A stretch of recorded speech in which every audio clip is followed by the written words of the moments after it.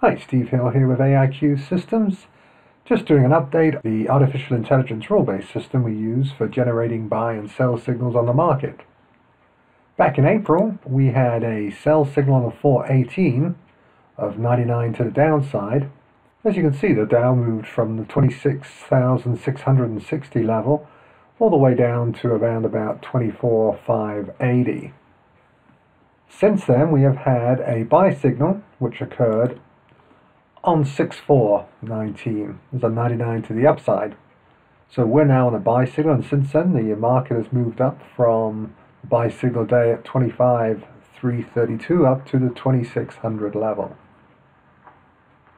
We can look at the rules that fired on this new signal by clicking on the ER button. This gives us the top weighted rules that generated and contributed to this 99 signal.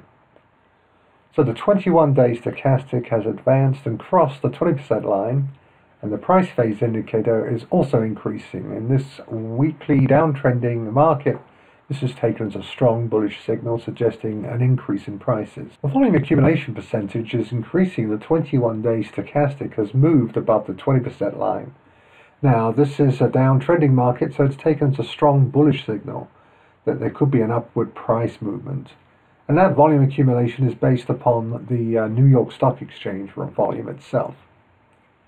The third one there, the price phase indicator is negative, but volume accumulation has started to advance. This is a non-confirmation that regardless of the type of market is a bullish signal.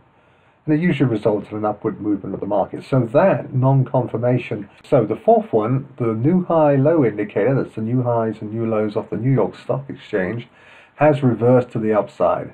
This is a reliable bullish signal that is often followed by an upward movement in prices. And again, in this weak downtrending market. So those are the four major rules that contributed to that 99 to the upside.